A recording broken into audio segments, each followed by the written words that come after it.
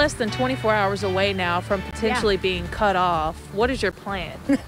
I really don't have one because, I mean, like I said, I don't have any family to go stay with. In less than 10 hours, hundreds of residents living at 2 Southside apartment complexes will lose their access to running water because of unpaid bills. Good evening to you at 11 o'clock. I'm Mark Mullins. And I'm Nicole Griffin. Those bills were supposed to be paid by management of Berkeley Commons and Capitol Place apartments. WRTV's Rachael Wilkerson checked in with residents who are now counting down the minutes until shutoff, and they're unsure of what will happen next. Citizens Energy says shutting off residents' water isn't something they want to do, but are forced to because of high unpaid bills. Residents say it's unfair and shouldn't be happening. We're being punished for something that we had no control over, and potentially our kids being removed. Residents of Berkeley Commons and Capitol Place apartments are worried about what's going to happen if their water is shut off. The concerns with this is that I have 5 kids. We're not going to have any running water. They have to have working utilities, water, electricity, all of it. So what's going to happen to all the families in here with kids, and DCS, comes in here, we don't have running water. I mean, can they pull our kids away from us for that? I mean, we don't know. Citizens Energy says the amount owed by both properties is, quote, just too large. It's been in communication with the management company JPC, but a payment agreement wasn't reached. Citizens Energy says it will begin shutting water off Thursday around 9 a.m. Gas will also be shut off at Capitol Place. It's horrible. Now we're going to have to find somewhere else to stay. Brenda Jones has been living at Berkeley Commons with her son for 4 years. See, here's my water bill for February, the one I just paid this month. She's frustrated her family is put in this situation when she has receipts showing she's paid her rent, water, and gas on time. It makes me feel mad because everybody in here pays our rent. We pay $50 a month in water, and then we pay our gas bill to the office. And they're supposed to pay the Citizens Energy. Disconnect notices were placed on residents' doors Thursday. This one is the water, this one is the gas. Since then, Ashley Kelly says residents haven't been able to get answers. Nobody wants to tell us anything, and I think that's the thing that is most frustrating. Today, we reached out to management at Berkeley Commons. I'm Rachael. You guys are actually supposed to be over on city property, not on ours. Goodbye. Okay, but I have a question for you. The door was shut in our face. We also went to the leasing office at Capitol Place Apartments. It was closed, although the hours say 9 to 6. What plan do you have right now? Just wait and see. Hopefully they make a payment arrangement. My next recourse will be call the health department, call the attorney general. The Marion County Public Health Department says if the water is shut off, it will cite the property owner for an emergency violation, and the owner will have 24 hours to restore the water service, or the department will take legal action. Working for you, I'm Rachael Wilkerson, WRTV. New information about the death of a man in IMPD custody. The man's family today released the autopsy report from the Marion County coroner that ruled Herman Whitfield III's death a homicide, but still to be determined, was it intentional? WRTV's Rachael Wilkerson has been digging into this report and joins us now with the detailed findings in this. Rachael.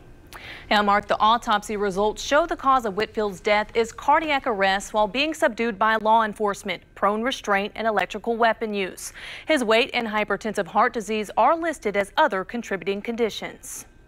This didn't have to happen. Herman Whitfield III's family is calling on the Indianapolis Metropolitan Police Department and Marion County Prosecutor's Office to hold the 6 officers involved in Whitfield's arrest accountable for his death. He was a wonderful son to them. He was undergoing some kind of psychosis, and he needed some intervention, some help.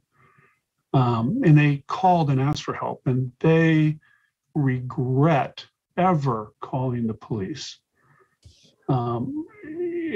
They're just devastated. After weeks of pressing for body camera footage, the department released edited video last month showing the encounter between officers and Whitfield at his home around 3 a.m. on April 25th. The footage captures officers tasing Whitfield twice, handcuffing him, and applying pressure as he lies face down on the floor.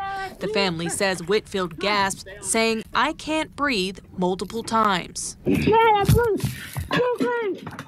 You can hear Herman say that clearly 3 times at least, and maybe a 4th time before he goes silent and before he doesn't move at all. So the officers were right there. They should have heard that. They should have got him up right away. Whitfield's autopsy shows the position he was lying in while overweight and handcuffed played a role in his death. In June, Whitfield's parents and their lawyers filed a federal lawsuit against the city of Indianapolis and the officers involved, claiming they violated IMPD's policy aimed at the way people are positioned while handcuffed. Today, Chief Randall Taylor ordered the department's critical incident response team to finish its criminal investigation into the officers' actions and present the case to the Marion County Prosecutor's Office by the end of Friday. The prosecutor's office will determine if criminal charges should be filed against any of the officers involved in Whitfield's arrest. A copy of the investigative file will also be provided to the FBI's Indianapolis field office.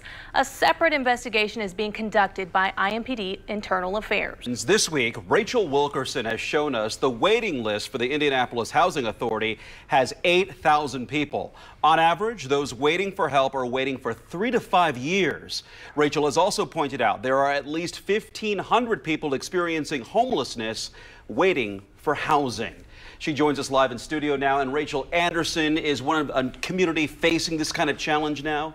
It is, Mark and Nicole. Dozens of people who live in Anderson tell me they're desperately trying to find a place to live but can't. The Anderson Housing Authority says there just isn't enough affordable housing to keep up with demand.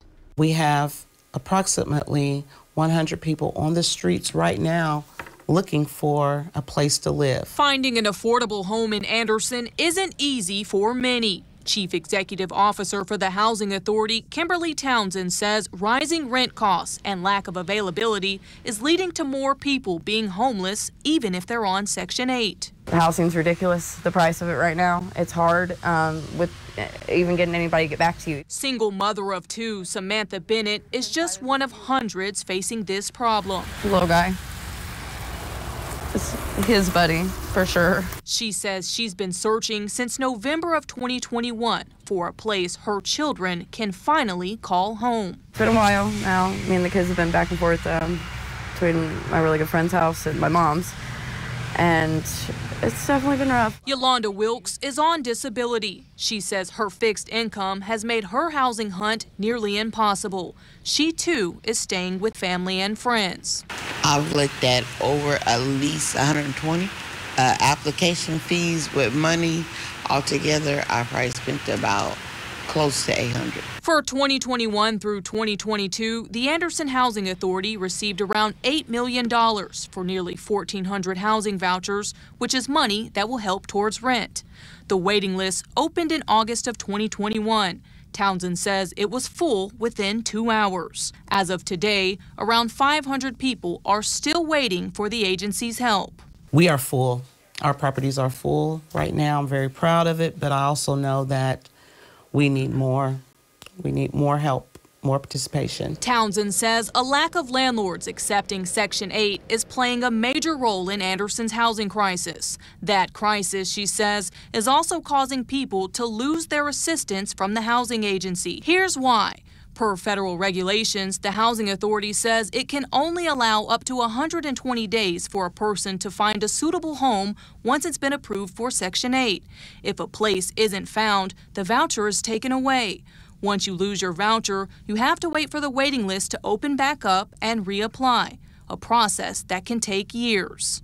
It's a dire situation Christina Schote is in. They told me I had 30 days to find a place or I lose my HUD. And so now there's no houses in Anderson, so now I lose my HUD and will be homeless at the same time. How hard have you been looking? Every day. The Anderson Housing Authority and people who need an affordable place to live in Anderson just want landlords to step up and open their doors to those who may otherwise go without. Something needs to be done in Anderson. Anderson Housing Authority says it plans to reopen its Section 8 waiting list within the next 60 days. Nicole. City attorney argues releasing the full unedited body camera footage is premature. He says it's unfair to the officers. The Whitfield family attorneys argue since part of the video was released, all of it should be.